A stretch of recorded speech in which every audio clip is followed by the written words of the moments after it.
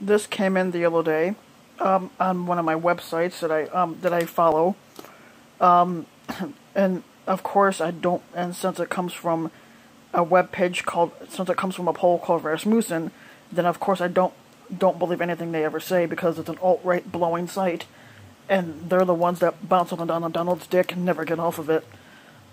So to basically to basically put into words, they did a polling. Of course, they probably didn't do it from every state, and I know damn well that this is not accurate because I know damn well it's lower than this.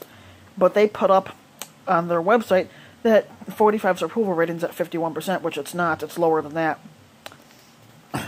More than likely, 45's approval rating is probably at 38%, which is the lowest of any president. So, and it's not uncommon for 45 for Rasmussen to bounce up and down on Donald's dick. They bounce up and down on his dick all day. It's more likely they bounce up and down on it 24/7 and never get off of it.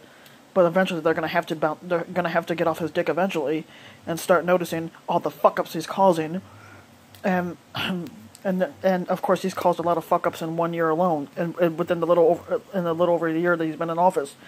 I said, how many more fuck ups can the U.S. take before anybody realizes that he wasn't the right choice? So that's what I'm waiting for. I'm still waiting for that impeachment, and hopefully it comes soon.